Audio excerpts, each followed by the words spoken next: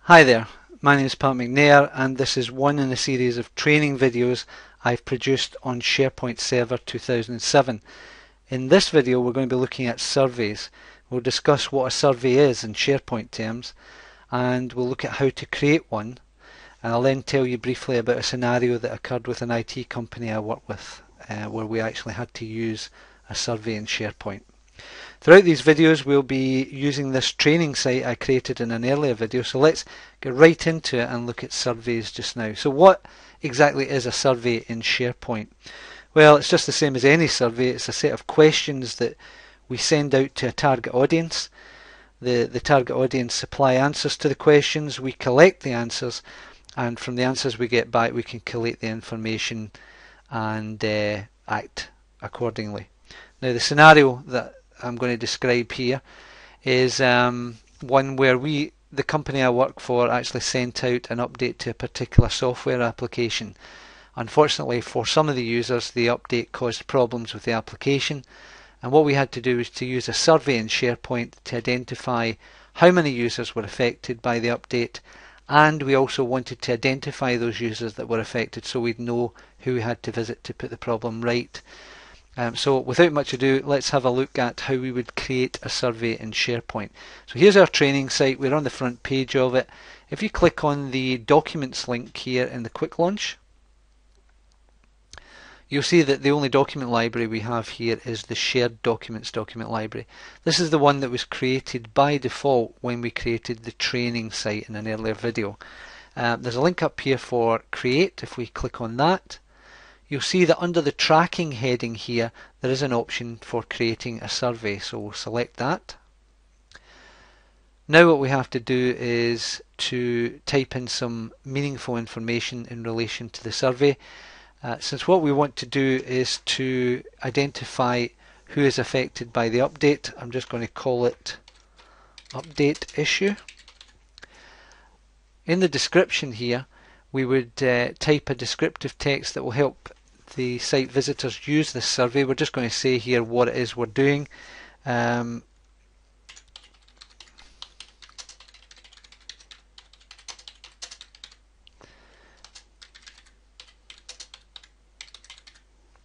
Collecting information on the recent update. Now you could be more descriptive than that. You may want to identify which update for which application, but for our example here that's enough. Navigation, do we want to display a link to this survey on the quick launch of our training site? Now in reality I would probably just send out an email to all the target audience with a link directly to the survey so they don't have to go through the training site. But for demonstration purposes here I'm just going to say yes to this. Survey options. Do we want to show usernames in the survey results? Well, as we said earlier, we want to identify the users that have been affected by the update, so the answer to that is yes. And allow multiple responses? Well, no, we want each user just to give one response to the survey. We don't want them to fill in multiple surveys, so we'll say no there. If I click next, we can then supply the questions that we want to ask the target audience. Now you'll see at the bottom of the page here, once you've done one question you click next question and fill in the next one. You can actually fill in as many questions as you want. In our case we're just going to fill in two. And the first question I want to ask is, did you apply the latest update? Because there may be users that didn't apply the update themselves. So did you apply a latest update? I just want a yes/no answer to that. For the user this will be in the form of a checkbox. If they place a tick in the checkbox they'll have answered yes. If they leave the checkbox blank they will have answered no. What do I want the default value for that checkbox to be? I'll say no, so the checkbox will be clear when the user sees it. Next question. Next question is, are you having problems with the application after the update was applied? Again, a simple yes/no answer to that. I'm a firm believer that the easier you make a survey to fill in, the more likely people will actually do it. If you make it complicated and they've got to type loads of text, the chances are they probably won't be bothered doing it. The default value for this, no. And since that's the last question, you just click finish. So there you'll see our list of questions that we've got, the type of answer that we're looking for. One other thing we can do, if you click up here, advanced settings, we don't want users when they're filling in the survey to be able to see other responses from other users. So we're going to select this so that they only see their own responses. And this edit access here, specify which responses users can edit. Well, again, we only want them to be able to edit their own responses, so we'll say only their own.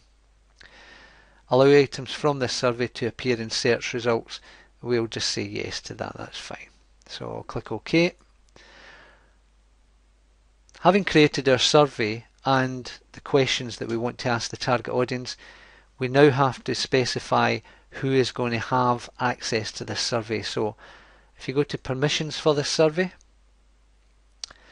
I've already got groups created here, but I'm actually going to add a specific user. So if I click actions and edit permissions, click OK at the warning. Okay. Now in reality I've already added a user in here, P. McNair, and that's the one I want to do it. If I wanted to add a user, I would just say new, add user, specify the user, users or groups there. Now to be able to fill in a survey they have to have contribute permissions. You would have that ticked there.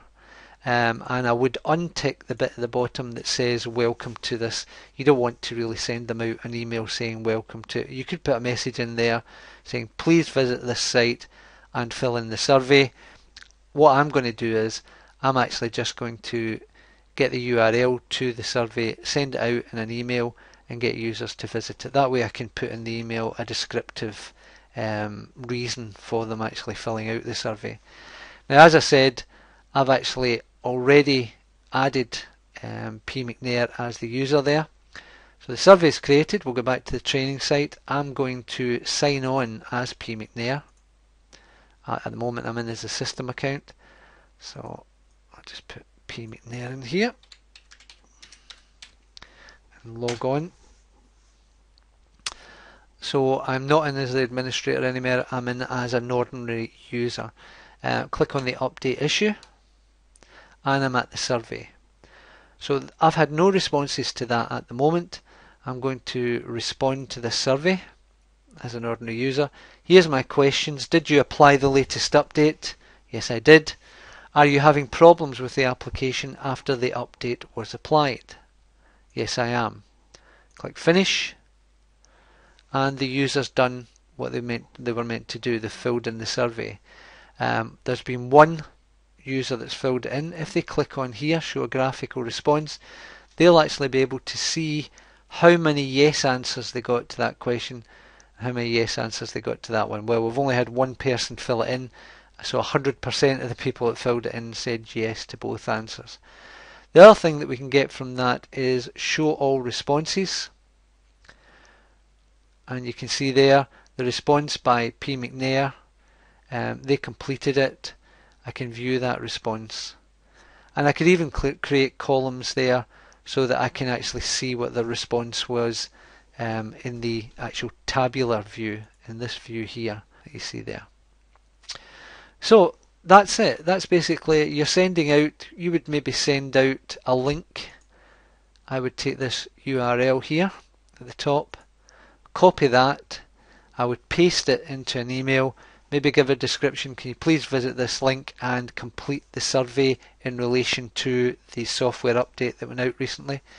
Once I've got that, I'd be able to quantify how many people are affected, how many people have problems with the application, and then I'd be able to target those users because we've actually specified that the usernames are shown in that as well. That's how easy it is. That's how to create a survey, and that's the sort of scenario you would use it in. Like I say, you can have lots of different types of responses and lots of questions as well. I hope this training video has proved useful for SharePoint, in particular to surveys, and if you've been interested in this, please visit one of our other training videos on SharePoint Server 2007. Thank you.